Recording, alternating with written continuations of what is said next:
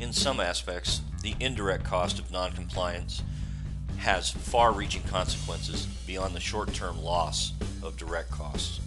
For instance, you will lose current and repeat customers, and your growth may not reoccur for years. If you're online and you have subscribers, they will leave, more than likely faster than your normal capture rate. Your business reputation will suffer along with your credit rating. Bad press will follow you. Every mention the newspaper makes of your company for the next few years will hold a memory for many.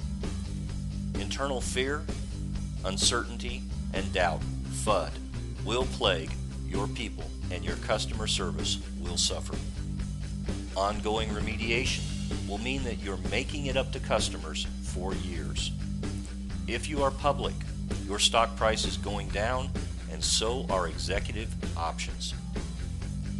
And right now, 45 states require full disclosure, each with their own flavor of how to disclose.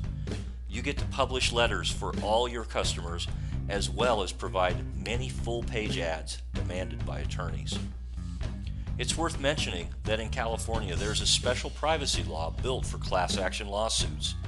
If the breach involves children and their sensitive data like names, gender, age, then prepare for the onslaught of attorneys and the interrogatories to follow.